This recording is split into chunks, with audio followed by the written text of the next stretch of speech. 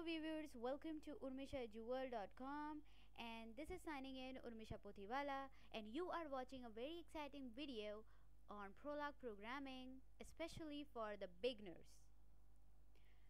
Today in this video I am covering the topics called input predicates and output predicates.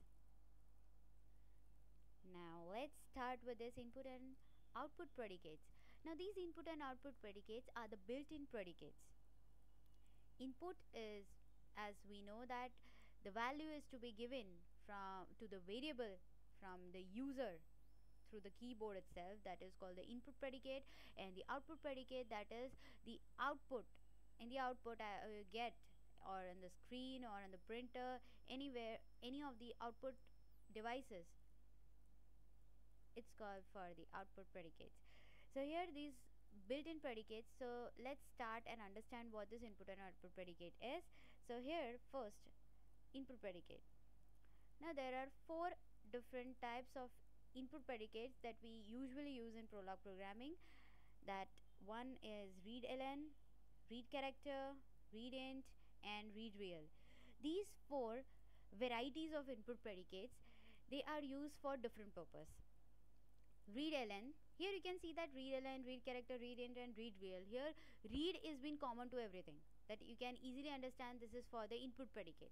Now ln, char, int, and real, I think you might be recalling some of the previous programming languages that you have heard about it. That ln, it stands for something about string. If any of the object or your variable is of string type, then you can use readln for inputting or for giving an input to the variable. Character, char is for character, that for a one single letter or an alphabet, if you want to give an input, you can use read character. Read int is for integer type, so if any variable is of integer type and your input you want to give is of integer type, then you can use read int. Read real, so in that real stands for some of those floating points. So floating points means decimal, fraction value. So if any of the value you want to give in a floating, then for that we can use read real. Same as for that, there is an output predicates we can use is one, you can say write, another one is in Writef and Writedevice. All these three are of for different purpose. Same as for write, simply is for writing within the double quotes, whatever it is written, it's completely been in the output, that is in the in the output device, or you can see in the screen. Writef, where F stands for format, it's for formatting some of the some of your output is to be formatted in particular pattern, so for that Writef is used. Writedevice, other than using on the monitor, you can directly give it to the printer. For that you can use Writedevice. So we can go through with this in a very deeper understanding. So for that, individually I am taking this with an example. So let's understand the first input and output predicate, readln and write predicate. In an example I am showing with this what is readln and write. Again I am repeating, readln, ln stands for the string variables, that if you want an input is of string type, string data type, then you can use readln. So let's see an example. Here I have taken two variables, that is city and state of string type, and third variable is replies, also of string type. Here the predicate is an address. City and state are the two arguments that I am passing in it of string type.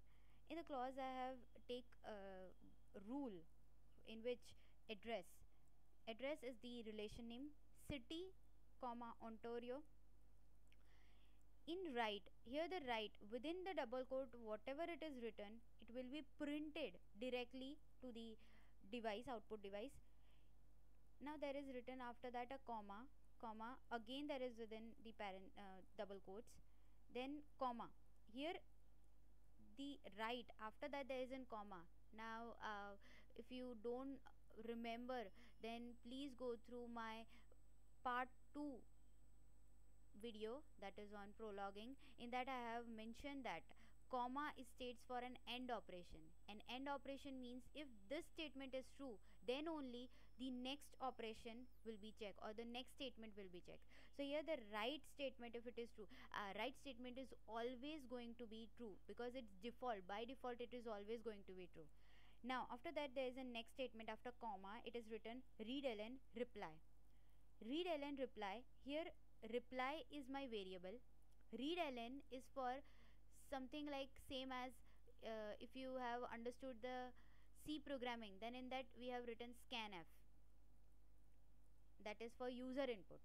So here readln is same, working as that of scanf, that is for user input, in which ln, where reply is a variable which will accept the string type of data, comma nl, again there it is, if comma nl is for next line, comma there is an reply is equal to yes.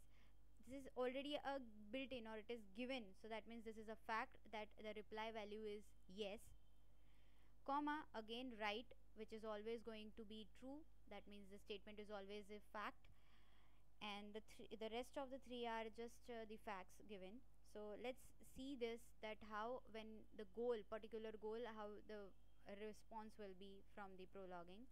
So here in the goal, if I'm writing address London comma Ontario, now the city is been bound with a value called London, so its city is a bound variable, where Ontario is same, it is already given. So in based on that, it will be checked in the rule that this goal is true only if the right, in that right it is written that does the city, now the city is being replaced with the value called London, so belong to an Ontario, yes or no. So right is always going to be by default true, so that's why it will print as right, does the London belong to the Ontario, yes or no, this will be asked in the question. In the next line it is readln reply. Now reply, as this is you have to give, so in that now I am writing here yes. So if yes is written, it will check reply is equal to yes. Now both these statements are true, as because reply in value it is also reply, and fact is also reply, that's why this statement is true, and the right operation is also true, that's why this rule is states true, so the whole it will reply as true. Say for example in the goal, if I'm writing address London Ontario, same the right operation will go as it is by default true, so it will does the London belong to Ontario, yes or no, it will is true, so it will print. In the next line in readln, if I'm writing instead of yes am I writing no, that means it will contradict with the next line, that is reply is equal to yes, as it is a fact. So no and yes both will contradict, so the whole rule will state no, so the rest of the lines are not being checked, and directly this will move out of these rule, as the rule is become false, so the right, the next of the line will not be checked. This is how the readln and write predicate works. Now I am taking another example for read character and write in this same city state. Now here in instead of reply, as in earlier previous example, I have written the string. Now instead of that I am here writing character as for character data type. So here in wherever the place of reply readln, I am writing here read character reply, and in reply in the next line it is written y, same example. So for that, if I am checking with the goal address London Ontario, does the London belong to Ontario, yes or no, with a y and n. In read character, if I am writing y, that means it will completely justify with the reply y, which is in the next line, so this statement will true, and the right it will next will be written true. Say for example again, if I am writing this London, in that if I am writing n, then it will contradict with the value of the fact, that means it will state false, and the whole rule will false. This is how the read character works. Now I'm taking another read int and write predicate. In this I have seen that in that I've taken another example in which I have taken patient is equal to string, that is patient value will be of string type. Age here I am taking as an integer, as is readint, int is stands for an integer, so age I am taking in as integer. Now this program is actually will check whether the patient is of 12 years, greater than 12 years or not. If it is less than 12 years, it will not check the further, as the whole rule will not state. If it is greater than 12, then it will write that the patient cannot be evaluated. So here in the clauses it is written that check age patient is a rule, where write what is the patient's age, and the next line it is written readint age. So as in place of age, whatever the value you are giving, it will check on the next line with an age is greater than 12. So age, if age is greater than or less than, it will compare, and if both these statements true, then only the next line will evaluate it, otherwise the whole rule will false. So for example, here taking check age Alex, I'm taking the patient name Alex. So here in the right it will print what is the Alex age. In readint, in place of age, if I am taking here 11, so that means the value of age is been bound with a value called 11. So here 11 is greater than 12. No, it's not true. So that means both these value or the evaluation is false. That's why the whole rule is false. So the next line of patient cannot be evaluated is not going to be print on the output device. So for example, again I'm taking check age Alex. In that, here I'm writing what's the Alex age. Now I'm writing age is equal to 34. Here the next line of age greater than 12. So here 34 is greater than 12. Yes, it is true. So as all these statements are true, that's why the patient cannot be evaluated and this whole clause is true. I hope you are able to get clear with this topics. So now next we can see is Readreal and Predicate. In this I have taken an example of item and price. Here item is of string type, string data type. Price I am taking in the real, that is in floating value. Predicate is an ask price, item comma price. In clauses I am writing here a rule in which ask price item comma price. This rule will true, or you can say it will be justified only if the rest of the facts are true. Here the first fact is write what is the price of an item. Next fact is Readreal price, the value of the price you have to give in the form of real value, and write that item price is of this. So here in the example I can see with the goal that ask price HDD comma price. So here the item has been bound with a value called hard disk, that is HDD. Price is same, free variable. Now this rule is true only if in the right what is the price of an item, so it will print like what is the price of HDD. In place of item it will replace with HDD. The next line is of Readreal price. So now I am writing the price of the, so I am giving an input for this price. So say for example is 2344.50 paisa, 50 paisa. So if I am writing like this, now the next line is write item price. So here item it will replace as HDD. Price is 2344.50. This is how the whole program will work for the Readreal. Now the very last 2 points are left for the output predicate. Now we have covered with an input predicate. So next is for Writef. Now as I've said that Writef, where F stands for formatting. Now whatever as in the right we have directly is written whatever it is in double quotes, but if those points whatever written in the double quotes, if you want to change with certain patterns, then you can use Writef. So here some syntax are there where Writef format whatever the format you want, comma E1 comma E2 comma up to En, these are the variables or the values that you want to replace in particular format, and the variable format will be percent minus m comma p, where minus is for left justification, and if it is minus not written then it is taken as right justification, that is left justified. We can see left justified and right justified. So here minus stands for left justified, m stands for width of this variable, p stands for the length after the point, decimal point. So let's see one example. I'm directly using a write, in which, if say for example, directly if I'm writing Writef percent minus 10 space hash, then percent 2.0 dollar 3.2 slash n within double quotes. So these within double quotes is actually a format in which you want to write this var1 comma 35 comma 3.7, these value you want to write.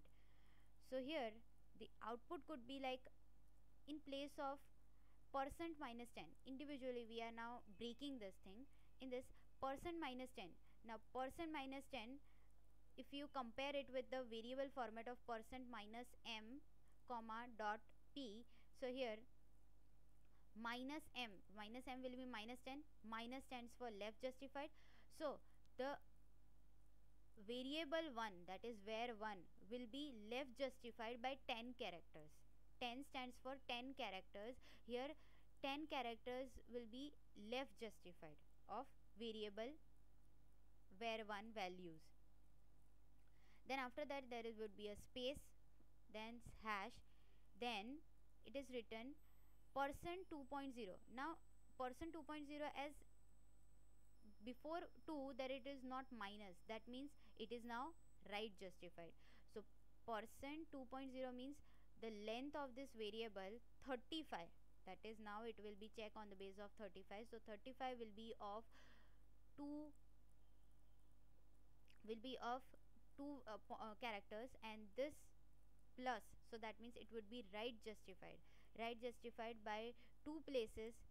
35 will be written, and after point 0, that means decimal, after decimal there is no pointers to be written, that is no value is to be given. After that it is written the dollar sign, dollar, it is written after the space of 2 characters, then dollar. Now here it is 3.2. 3.2 means the 3 are the number of characters before the decimal point, or you can say the total length of the value. After decimal there will be of 2 characters, so that means 3.7. So here total will be of 3 characters, that means 3.7.0 means after decimal point there will be 2 values will be there. So 7 and 0 will be by default, it will be written. So total is of 3 characters. So this is how the Writef predicate is used. And a very last would be Writedevice predicate. Now Writedevice, instead of writing is just on the output screen of the monitor, you can directly redirect your output to the printer. So this is for redirecting. You can say it's a built-in predicate. For example, here I am writing Writedevice printer, so that means printer I am taking as for an output device. So in this write, this will print on the printer, it will print on the printer. Writedevice is on screen, so this is also on the screen and it's also on the printer. So this is called for redirecting. Output will be, this will print on the printer, that means by as normal if you write it will be print on just on your screen, and if you want to redirect it directly on the printer, then you can use Writedevice as an input predicate, which is a built-in predicate, and within the parenthesis if you write a printer as the variable, then you can redirect this with a Writedevice predicate. But I would say that the mostly we are using with Writef and write predicate. Writedevice is very, it's not normally used. I hope you all been cleared with this input and output predicates, and I hope if you like my video, you can subscribe my channel, and even you can move to thumbs up, and for more updates you can check it out to my blog even, that is on urmishaeduworld.blogspot.in. Thank you very much for watching this video.